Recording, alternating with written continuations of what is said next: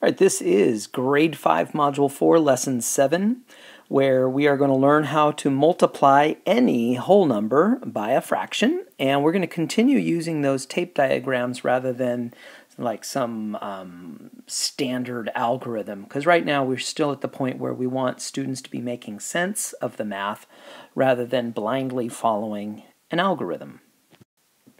So our first problem is 3/4 times 25. Now the idea of this is we're going to draw a tape diagram, and because the denominator is 4, we're going to chop it up into fourths, and that entire tape represents the number 25, and we want to know what is 3/4 of 25.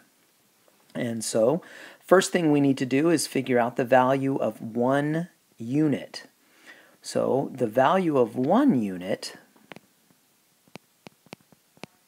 is going to be 25 divided by 4. So we're going to have to divide 25 divided by 4, and let's do that longhand because it's not hard. 25 divided by 4. 4 times 6 is 24 with 1 left over, so it's 6 1/4.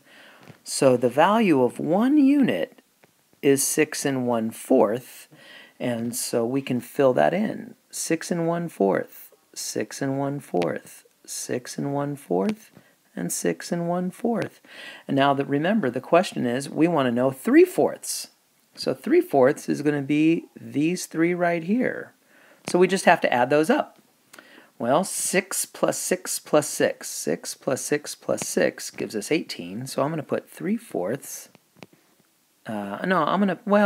Is. Okay. And then 6 plus 6 plus 6 is 18. And then we have 1/4 plus 1/4 plus 1/4 is 3/4. So the answer is 18 3/4. I don't really like the way I wrote this. 3/4 is. No, 3/4 is 3/4, but I should say 3/4 times 25 equals 18 3/4. I like that better. All right. Now this one says 3/4 of a number is 27, and what is that whole number? All right. So basically, what the picture is, we're going to draw our tape diagram, and because the denominator is a 4. We're going to chop it up into 4 pieces. Now this time they're telling us that 3/4 is 27. So they're saying that these 3 pieces down here is 27, and the question is, what is the entire length of the tape diagram?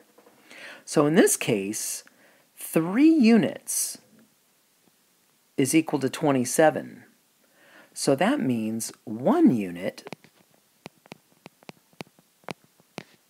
is going to be 27 divided by 3.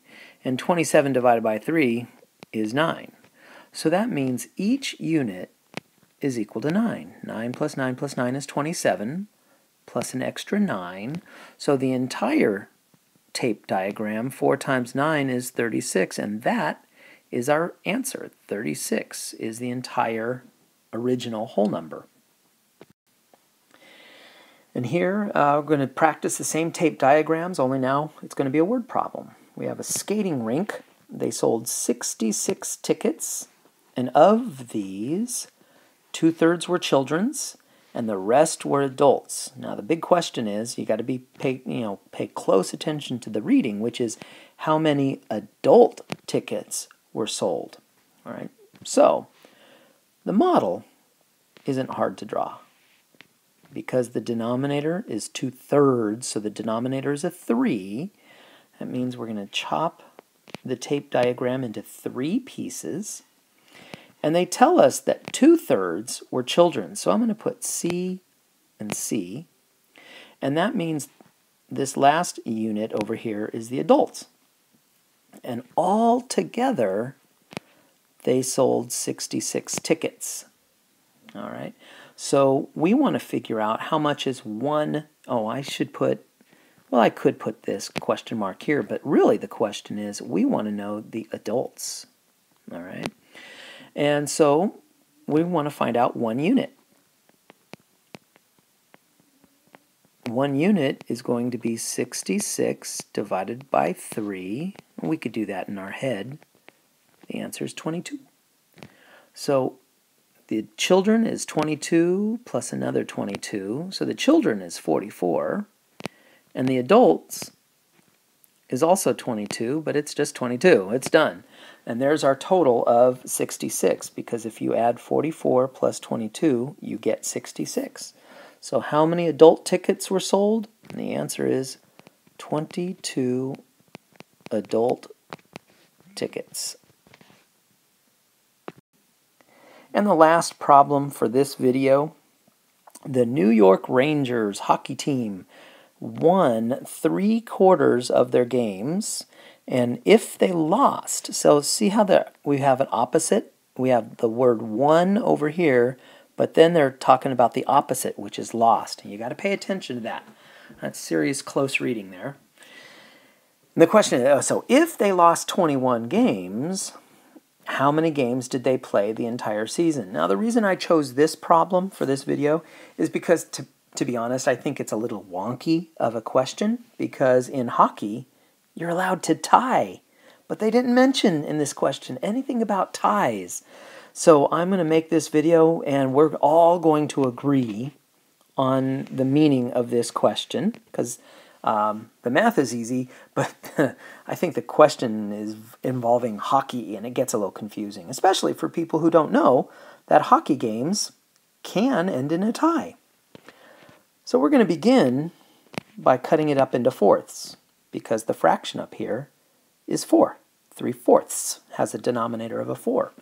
Now it says they won 3/4 of their games. So this 3/4 are all wins. So I'm going to put WWW. Now this last thing we're going to just say is a loss. So we're not going to have any ties in this question. So we're all going to agree to that.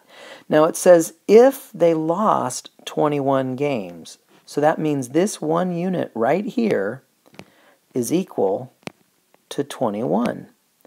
Well, if that 1 unit is equal to 21, each of these units is equal to 21. So I'm going to put 21, 21, and 21. And so the question is, how many games did they play the entire season? So if 1 unit is 21, then 4 units is 21 times 4, which is equal to 84. So they played 84 games the entire season. And that's it. The tricky thing about this question wasn't so much the math. The real tricky thing about this question is the fact that they only talked about wins and losses, and they didn't include the fact that hockey games can be a tie, but let's just pretend there are no ties for this problem.